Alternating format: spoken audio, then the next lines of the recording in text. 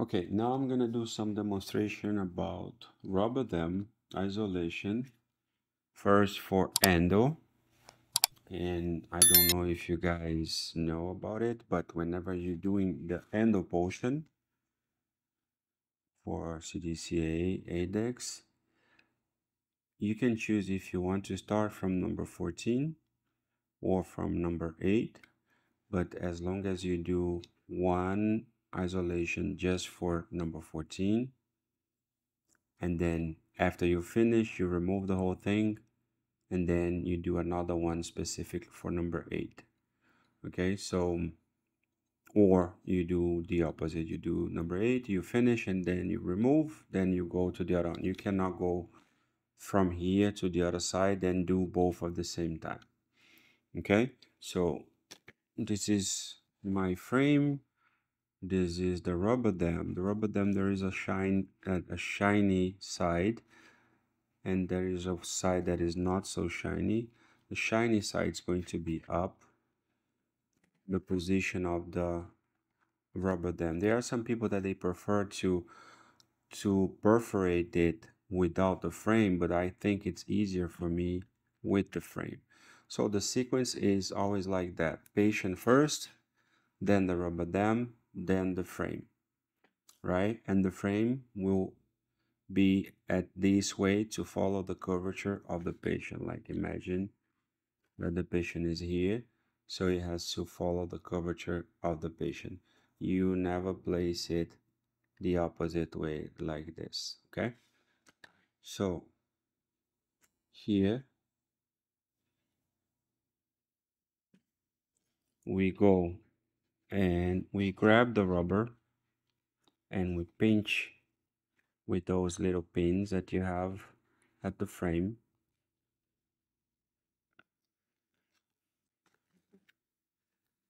right?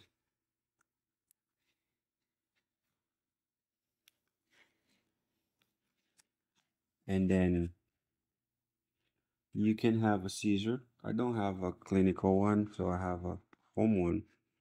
You can have like some little pieces of rubber because you're gonna need that. I will show you why in a minute. There is something called wedget that is gonna do the same, but you don't need to buy that.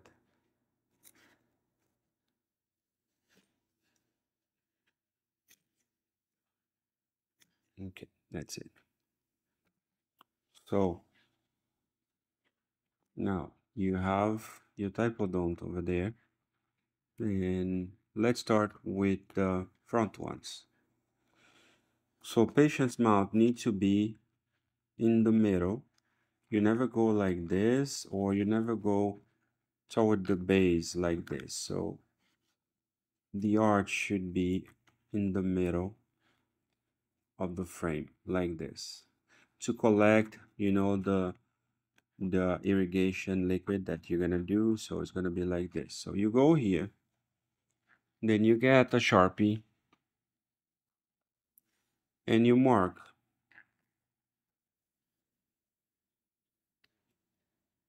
from K9. This is the Prost Endo model, right? So K9, then lateral, central, central, lateral, K9, and even premolar. So now you get the perforator. You have the sizes of the perforator. You can use, for premolars, I like to use this one.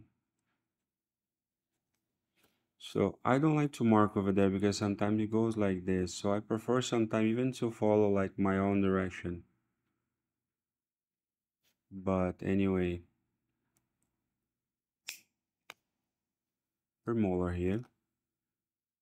I'm gonna show you that you can do without perforation as long as you do some spaces in between and you give curvature for the arch like K9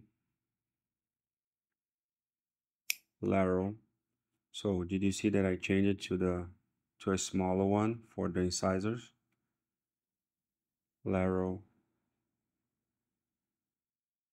central, central,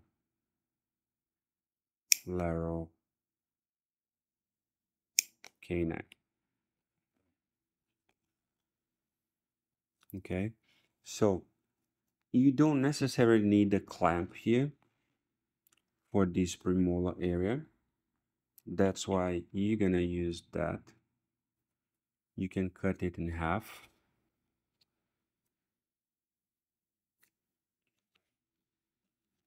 Then you started to apply on the premolar, and then you stabilize it with this. You fold it again, and then you pull it and you go on the distal of the premolar and leave it this way. So now get the other holes one by one like this.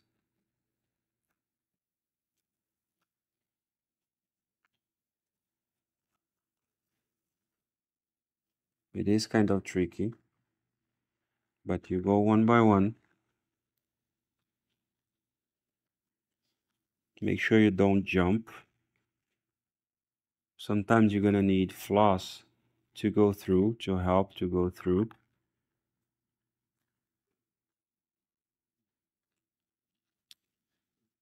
I could go to the premolar if I didn't do any prep yet for prosthodontics here, like make a hole here, or even go with the clamp.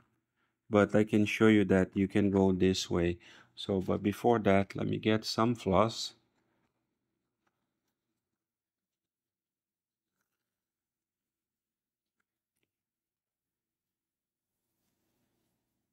Then you go on the area that you see that the rubber didn't go all the way down, and you go several times until you see it going down. Especially for restorative, because for restorative, you're gonna do the same way when you're doing like number 9 or number 7, number 8, 7, 9, something like that.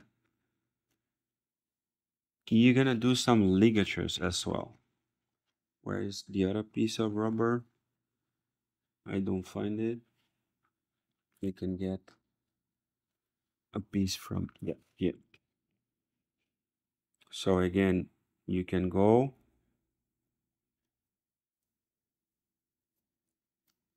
fold it, go to the canine, like floss, make it to go through. Wedge edge is like floss, but a rubber one, very wide, that you go this way. Cut excess, of course, you don't want it on your way.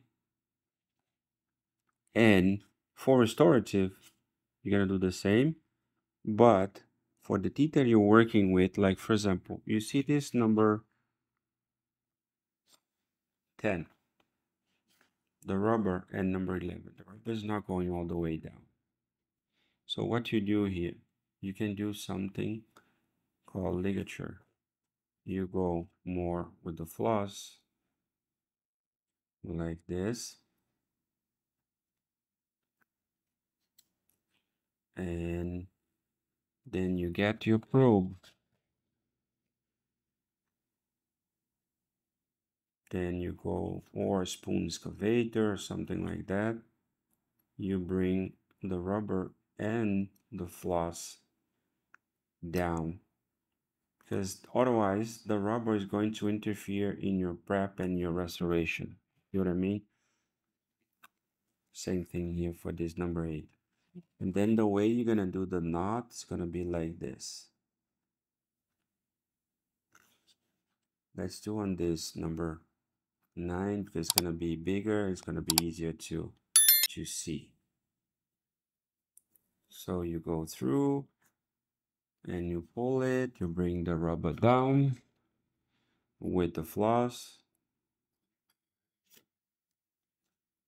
and an instrument, and then in the front you're gonna tighten it this way.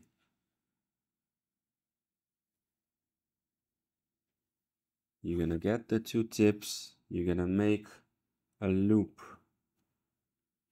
then you're gonna go with the two tips inside of the loop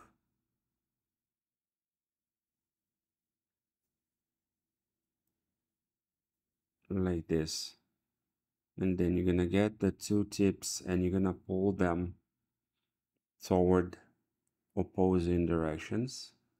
And before you tighten it completely, try to go down here to the cervical. Before you tighten it completely, you make sure that you go again on lingual with the probe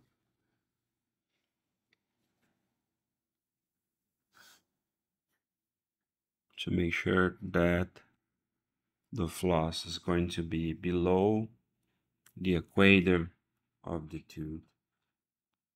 Then you tighten it. Then you cut. So this is the ligature, okay? You can do for more teeth if you want. This is kind of unstable. And then in order to remove this, is very easy. You just go, when you finish, you just go here where you have the knot, you capture underneath it with your probe, and you just pull it, and it's gonna untie it like this. Okay?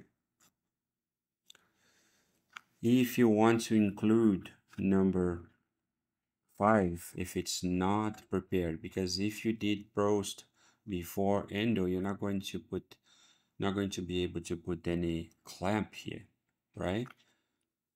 Why you would go here? Because when you're doing number 8, if you go more to the back, you're gonna get more space to work here with your file. Okay, if you go with less teeth, you're gonna be too close. The rubber is going to be too close to the lingual surface of the tooth that you're working. But this way, you're gonna have more room. So if you want to clamp, it's the same thing. You get the clamp, like a premolar clamp, like this one. If you have the hole, you go through, or you can even leave it the way it is right now, like without the hole. You get the clamp with the clamp holder. You have those holes. Guys, I'm demonstrating this because maybe this is pretty obvious for some people, like endodontist, you know, but there are several people that they have no clue about that, like orthodontists or surgeons. So I have to do like in a way that as nobody knows how to do it, okay? So that would be your isolation, okay, for the number 8. Okay, now I'm gonna finish this video. I'm gonna make another one just for number 14, okay?